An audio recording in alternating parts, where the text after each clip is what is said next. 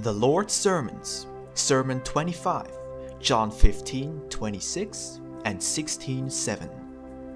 The Promise of the Comforter. Revealed to Gottfried Meyerhofer, March 20th, 1872. Spoken by Pascal. But when the Comforter is come, whom I will send unto you from the Father, even the Spirit of truth, which proceedeth from the Father, he shall testify of me. Nevertheless, I tell you the truth. It is expedient for you that I go away. For if I go not away, the Comforter will not come unto you. But if I depart, I will send him unto you. Thus says the Lord. These verses are found in 2 chapters of the Gospel of John. In the first instance, as a promise that I shall send my deserted disciples the Comforter, the Spirit of truth, that will show them that everything I taught was true and correct. And in the second instance, as an indication that my decease was necessary as a corroboration of what I had told them about myself and my divine mission. For in the second chapter it says, "If I go not away, the Comforter will not come unto you." By this I prove to them that my going to the Father, as I expressed it, was partly the conclusion of my mission, and partly unavoidably necessary as the starting point of theirs according to my plan for the salvation of mankind.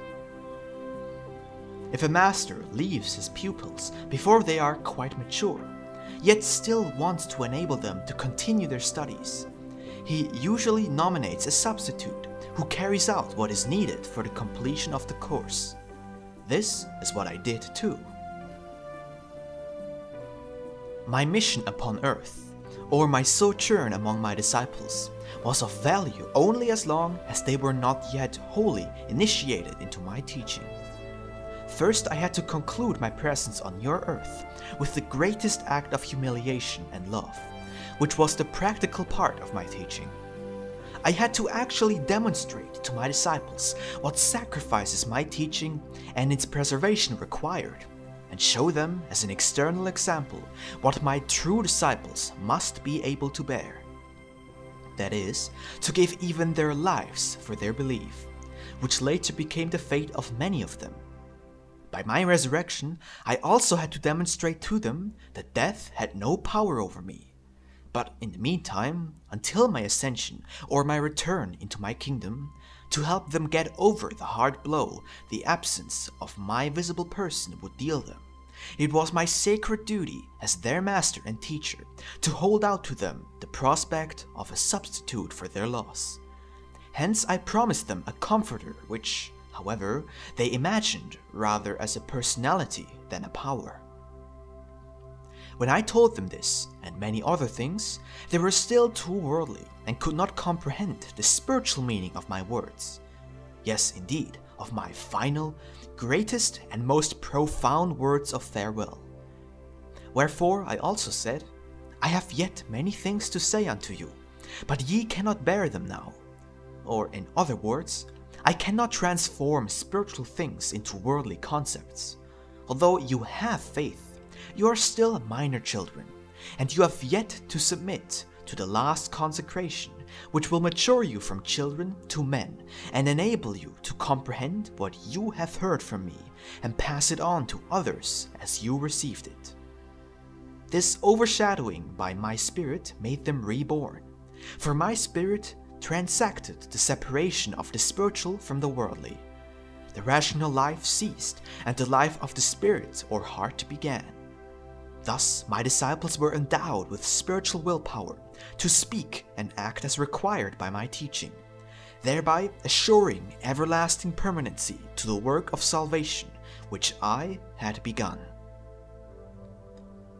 What in those times happened with my disciples has happened anew in each century with individuals I had chosen for this purpose. There was never a lack of those who, completely devoted to me, gave their lives for their convictions. There have always been admonishers and revivers of my so dearly paid for teaching. It was their mission, in the midst of gross misuse of religion, to make sure that the teaching of a genuine and true faith did not fall into oblivion. As in your century, there is no lack of such inspired people, and now, as mankind is straying more and more into worldly interests, now, with the end of this trial period for mankind approaching, the number of those keeps increasing who follow my true teaching and who are destined to furnish the first building stones for the establishment of my kingdom, so that I may already find faithful hearts on my advent. For I am not going to preach a second time to deaf ears. The morning must already be drawing, and the spiritual eyes of my adorers must be prepared, so that they are able to bear the full light of my love and my appearance unharmed. As in those days, I promised my disciples the Comforter. Thus, also today, I allow to flow into every heart devoted to me the comfort that only my teaching, only the true religion and true confession of faith in accordance with my word can give. Now, the true Comforter comes to dwell within man when he correctly comprehends and fulfills my 2 commandments of love. To speed up my work, I have condescended to explain through direct messages quite clearly all that, as my disciples once said, was too difficult and incomprehensible for men. Now, when my messages flow so abundantly, I have actually already descended spiritually to your earth, and am teaching and guiding my children as I once did. Only my visible appearance is still missing, but this would only compel the doubters to believe and would be against man's freedom of decision. I am now again choosing my disciples, who shall sow the golden seed of my teaching of love. But there is no longer any need for me to guide them the way I once did. At that time, I had to use other means. I had to come myself and prove to them my words and deeds, the actual existence of God. Now, such forceful means are no longer necessary, for science, with its discoveries in the domains of my cosmic creation, has opened up enough ways for those who observe with spirit and heart to find me everywhere and to recognize my actual existence. Today, teaching through conviction is running parallel with the religious teaching. Only a person who wants to be blind will deny the existence of a God manifest everywhere in creation, below and above, even in man's own heart, despite all counter-evidence. Only such a blind person will deny the existence of a God, a lawgiver, and, as your Bible teaches, a loving Father who, notwithstanding all man's errors and aberrations, always exercises forgiveness instead of retaliation, patience instead of severe judgment, and at all times wants to further life instead of spiritual death. Also, now the Comforter is put into your hearts, and you are masters of your own peace and tranquility. I no longer have to send him to you, since you already received him from me. It is now up to you to practice diligently in word and deed what you have been taught, thereby showing that you are my children, my disciples of the present time. Do not be concerned about the transgressions in the field of religion all around you. It is true they are awakeners, but their followers will sooner or later miss the principal factor, the Comforter, whom once I promised only to those who were my true disciples. They may erect as many buildings for religious instruction as they like, but he who does not return to my simple house, where only love guided by wisdom rules, will not have the Comforter in his difficult moments, for he lacks true conviction as well as true faith. He is without the Spirit of truth, which I once promised and also sent to my disciples, and which everyone receives who comprehends me in spirit and in truth, and in this way also practices my teaching. As I proved to you a short while ago, there is only one truth. He who disregards this has built upon sand. When the great worldly and spiritual storms come that have to take place on this earth for the purification of the spiritual soul substance, such a house, built upon the shifting sands of rational thinking, will disappear without a trace, together with its foundations. The only building that will firmly stand, resisting all storms and proving itself to be the sole truth, the only firm foundation, is the one that is erected upon my word, the word of the God and Creator of the entire universe. For what God spoke and actually proved to his entire spirit kingdom with such sacrifices as I did on earth cannot be fallible, cannot deceive. The deceived are only those who refuse to listen to all the admonitions and calls from visible and invisible nature, seeking the Comforter through reasoning, whilst he can only be found with the heart. Therefore, keep in mind the words I once spoke to my disciples, and which are recorded particularly in chapter 15, 16, and 17.